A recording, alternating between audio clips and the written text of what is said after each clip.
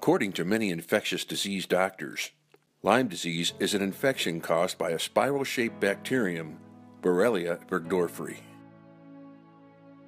A very common tick is believed to be the primary carrier of this bug, and you can be infected if a tick burrows into your skin while attempting to feed on your blood. When the tick feeds, it injects Lyme disease bacteria into your skin and blood. From there, the bacteria drill deeper into tissues, attached to the linings of several organ systems, and may establish permanent colonies called biofilms. Your immune system tries to fight off the bacteria. Those tissues become inflamed, and an uneasy truce develops between you and the bacteria that may ultimately become a persisting infection, causing chronic disease. Diagnosis of Lyme disease is a difficult process because the available blood tests are reliably inaccurate. The algorithm that doctors rely on for making the diagnosis is convoluted and applicable to only about half of the Lyme disease cases in the country.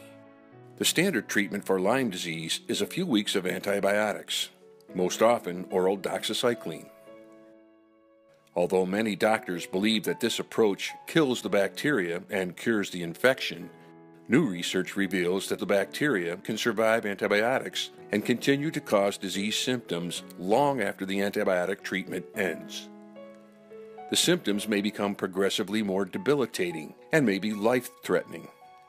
Unfortunately, this may be the disease course for as many as half of everyone who develops Lyme disease.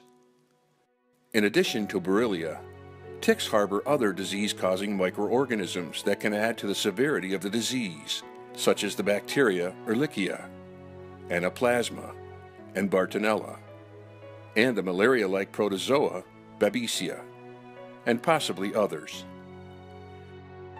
Ticks are also known to carry and transmit at least 2 viruses that can cause encephalitis, a type of brain inflammation. It's very unfortunate for Lyme disease patients that the practice of medicine has not kept pace with what we know from published research studies on the nature of the microorganisms responsible for Lyme disease symptoms. For example, research shows that transmission of disease microbes from tick to humans can happen quickly.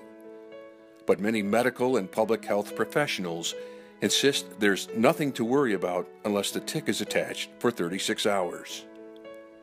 Many health professionals insist that people with Lyme disease almost always develop a bullseye rash, but in reality, only about 1 in 10 victims get it. The current medical approach to treatment of Lyme disease assumes that the disease is caused by a single type of bacteria, that the infection is short-lived, an acute infection, and that antibiotics will effectively treat the infection 95% of the time. While this is true for about half of those afflicted, the reality is that for the other half, Lyme disease can become a chronic, disabling, progressively worsening disease.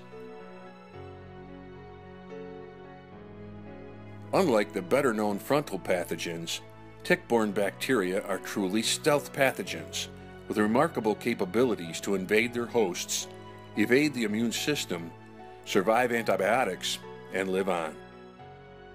Reluctance on the part of many doctors to acknowledge that Lyme disease is much more than a simple infection caused by one bacterium has created an adversarial relationship between people with Lyme disease, their physicians, and the Centers for Disease Control and other public health agencies.